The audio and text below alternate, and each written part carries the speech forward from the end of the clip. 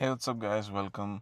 Today we have Umidigi Bison GT2 Pro 4G phone. It's a rugged phone, all-weather phone. So let's open it up. It's a decent box, bright yellow in color. Umidigi has changed their logo last year. Yeah, standard labeling. Um, Interestingly, it has two SIMs, IMEI 1 and IMEI 2. Decent specs listed on the boxing. And yeah, it also weighs a good amount. Um, um, so as it's a rugged phone, we expect it to be heavy. And yeah, let's open it up. Straight away, phone on top of the box.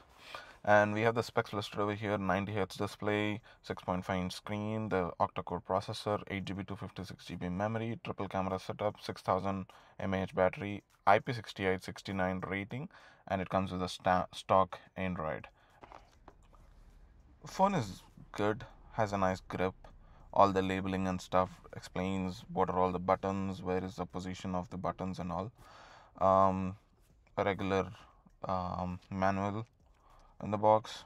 I believe it comes with a 5-watt charger, um, and it takes USB A, by the way. So it's a regular speed. It supports fast charging, but still a regular size brick. And yeah, USB A to USB C. Yes, all the phones nowadays are having the USB C. And yeah, as a size comparison, I have Pixel 7 Pro on my right. It's the screen size and everything is good. Um, Overall phone size is also almost similar and close to it. The only difference you would see is the bezels. Let's hear the sound of plastic wrap.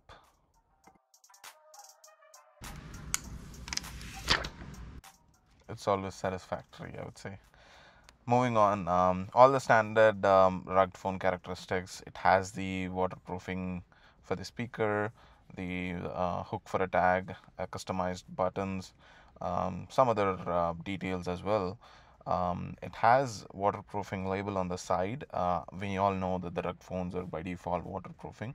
A customized button, a fingerprint button, which also doubly acts as a fingerprint sensor. Power button, yeah, another customized button on the side. SIM tray has a memory card slot which doubles as a SIM 2 slot, USB-C um, output. And moving on, this phone is really rugged and it's very heavy. The triple camera setup is also good, I would say decent. I don't really trust the macro lens and all. I would prefer ultra wide lens being used as a macro lens, just like how Pixel implemented it. Let's put it up. Let's try to boot this rugged phone. There goes Bison. Umidigi is also trying to brand the rugged phone market as a Bison devices. There goes the standard Android setup screen. It's all stock. I also see the thick bezels all around the display, but giving this as a rugged phone, it's expected. So let's go with the setup. We can notice that if this helps in setting up the phone for another kid or another family member, which is great. Google, hats off. And this has the face unlock.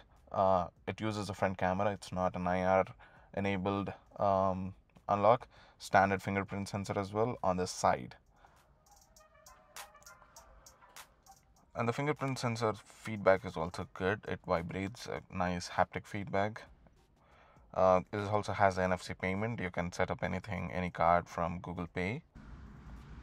And yeah, the fingerprint unlock is also very decent and fast. Like it doesn't feel like a $200 phone. It's fast, and the experience is also all Pixel-like stock Android 12 experience. It's fast. I would not say it's super fast, but at least like it's decently fast for a $200 rugged phone with a two SIMs capability. And yeah, you can see it's a fluid screen, by the way. The 90 Hz, I've enabled it.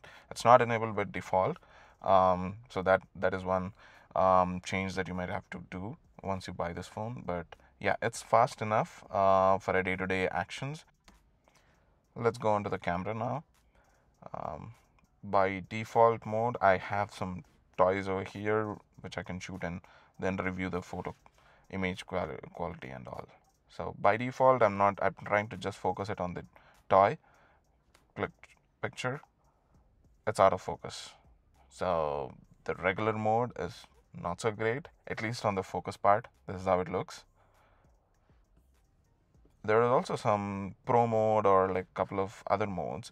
Let's give it a try.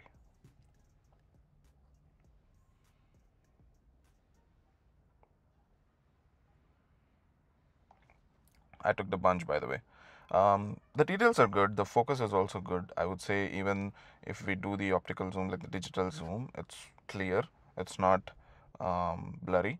These are how the pictures are. Um, and there is a macro lens as well. So let's try to capture some really close up um, of this toy. It's decent, I would say. It's not, at least on the image viewer on the phone camera app, it's good. Even the zoom is good.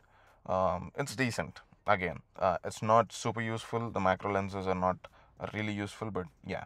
And the by default, the apps are also like plain stock, no third party apps or anything.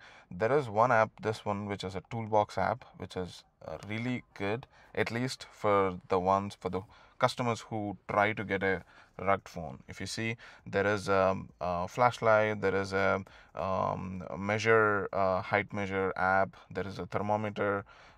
It has a thermometer, IR thermometer on the back. Probably needs some setup before I try it out, but yeah, it really works. I tried it aftermath. And there are some sound decibel meters, and um, regular all the gyroscope, all the sensors, making use of the sensors and creating some apps out of it. A regular flashlight, but a dedicated app, a one-stop shop for everything as a protector. If you're really trying to use this for your um, work, but yeah, parameter, by the way. And yeah, the overall, I would say the apps are really good. Having them by default on the phone installed, because the rugged phone is used for rugged usages. Maybe who is out, use their phones and delicate environment and all. The Zello, the app which I just closed, was the only third-party app that is installed, which is a texting app, but I'm sure everyone gets rid of it. Settings is also great. It comes with Android stock 12. Yeah, the software experience is also good. I feel like I'm using a Pixel device, but not the latest Pixel, but an older Pixel, given the CPU, given the price point and everything. It comes with a stock Android 12, which is great. Um, um, no flavors added on top of it, which is really good. It is fast actually. One reason can be because of the no added flavors on top of it, and sim 1 and sim 2 that you can see. The settings experience is also great. There is a smart assistant tab, a smart key, which I was talking about, the customized keys, two keys. You can set it for any default actions that are listed over there, or trigger an app directly. So if you want to open a clock by just clicking a single click, you can do that. And you can set that to open a thermometer, open or uh, turn on the flashlight. If you're really focused on to work and you don't want to spend time dragging down the notification tray, enabling the flashlight and all, there are two custom smart keys. I set one for thermometer, which is great. Let's go look at the camera, video and audio recording from the device. So now I'm just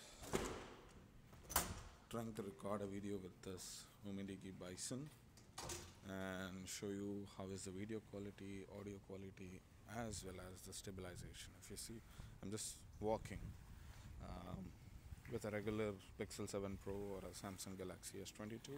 It should not be a big deal like to stabilize this level of walking, but let's see the output.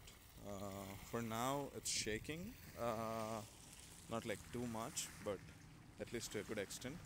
And this is a default video setting. So I'm coming from a indoor to an outdoor with an extreme sun, not extreme sun, like moderate sun. And these are some colorful flowers. Yeah, so I don't say that it is a great camera, but I would say it's decent. Decent for a $200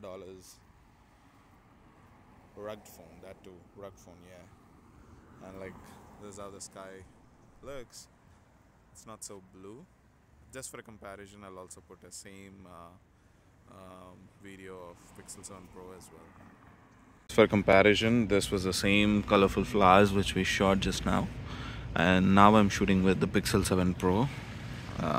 This is how the sun is, this is how the sky, and these are the other flowers. So yeah. So we just saw the video from Pixel 7. It performs like 50% of what Pixel 7 does, but literally costs 20% of what Pixel 7 does, 20 or 30%, which is great. These are some camera samples I took from the macro lens is great, by the way, outdoor. You can see that the flower buds are really good. This is a low light night mode video. I'm taking it in my closet.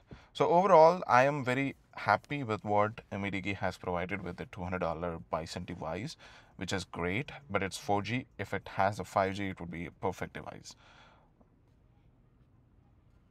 Thank you so much for watching, guys. Please like, share, subscribe, and comment below for more and more updates and more videos which are coming very soon. Thanks.